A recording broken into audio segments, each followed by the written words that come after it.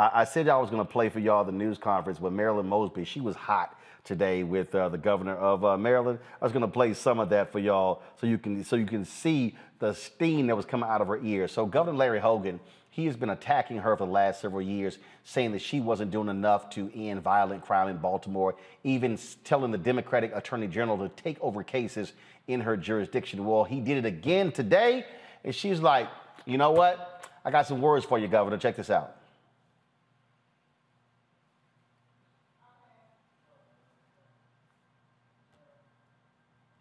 Governor.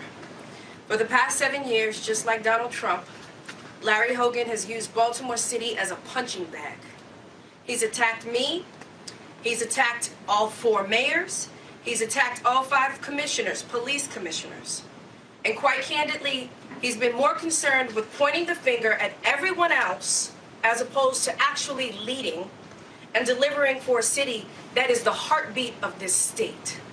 Just as he's done in the past, today's press conference was a political stunt with no basis whatsoever to call me or my office out. I want to be clear that as state's attorney for Baltimore City, I've never said that I would not prosecute violent offenders or violent crime in the city of Baltimore.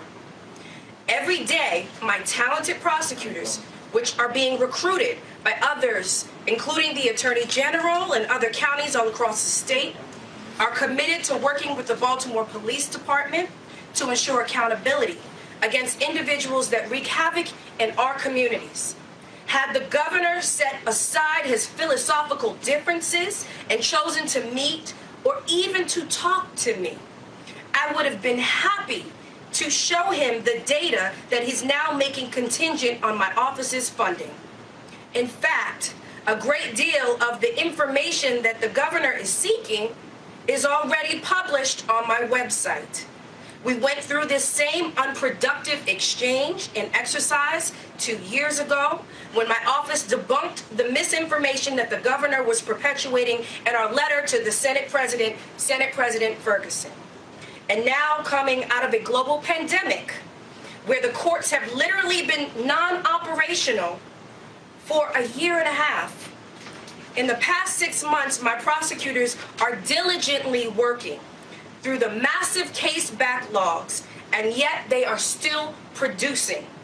To date, our data, which we publish every month on our website, since the reopening of the courts just this year, my office has had an overall 97% conviction rate. Our homicide unit, we have had 18 guilties, only 3 not guilties. That's an 86% conviction rate. Our felony division, 187 guilties, 8 not guilties. That's a 96% felony conviction rate. Our gun violence enforcement division, 136 guilties, 7 not guilties, 95% conviction rate. Our narcotics unit, 375 guilties, 3 not guilties, 99% conviction rate. My attorneys, since the beginning of this year, have indicted over 123 homicides, 591 felonies. Our gun violence enforcement division, when we talk about getting guns off the streets of Baltimore, they have had 335 indictments. Our narcotics unit has had 866 indictments. I tell you this today because I stand by the work of my office. I'll provide the governor anything he desires because I know how much my prosecutors do for this city. Just this week, James Phillips was found guilty of 2 counts of assault in the first degree, 2 counts of use of a firearm in the commission of a crime of violence and associated charges. He was sentenced to 35 years in prison following his August 19th conviction. Phillips shot and struck 2 brothers on Bel Air Road outside of the deli after an altercation occurred inside the store. Just yesterday, Ward Alston, 46 years old, pled guilty to second-degree rape of a 14-year-old girl and was sentenced to 20 years, suspended over 12 years, and 5 years probation.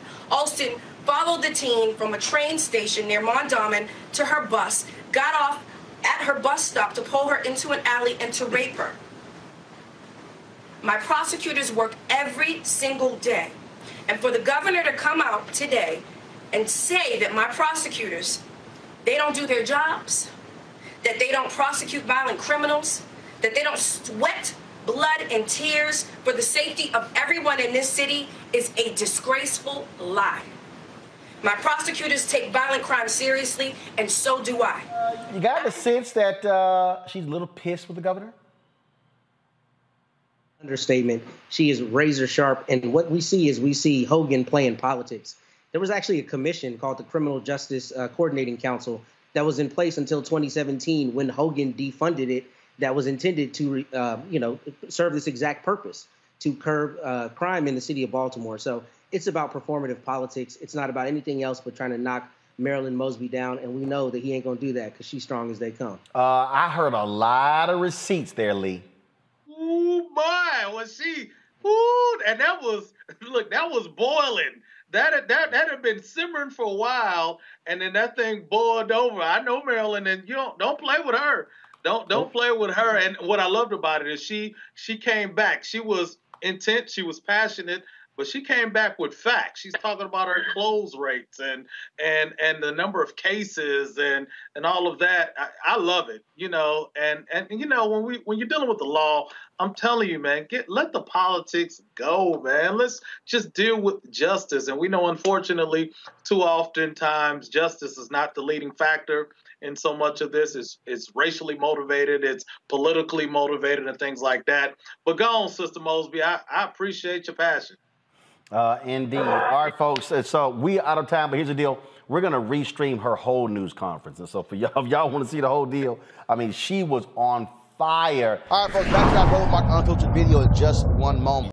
Once upon a time, there lived a princess with really long hair who was waiting for a prince to come save her. But really, who has time for that? Let's go. Feeling myself.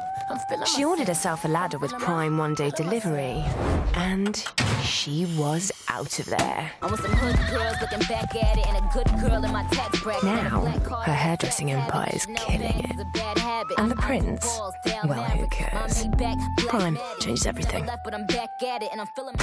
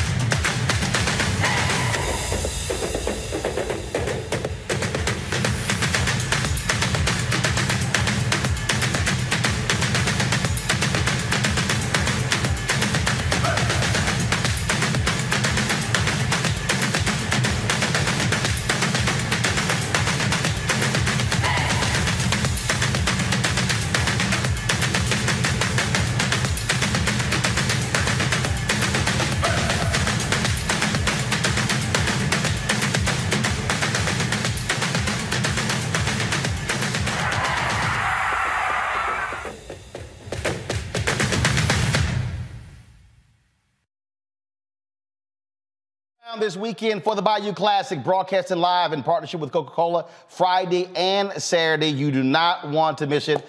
So Black Star Network will be on the scene. That's right, covering the Coaches Luncheon on Friday. We'll be broadcasting Friday night. Then, of course, we'll be broadcasting from the Fan Zone. There's a parade Saturday morning, broadcasting that. Plus from the Fan Zone, in addition, we'll be broadcasting the halftime. That's right, y'all. Don't worry about the rest of these folk. Don't worry about it. NBC doesn't show it. We'll be showing you the halftime show right here on the Black Star Network.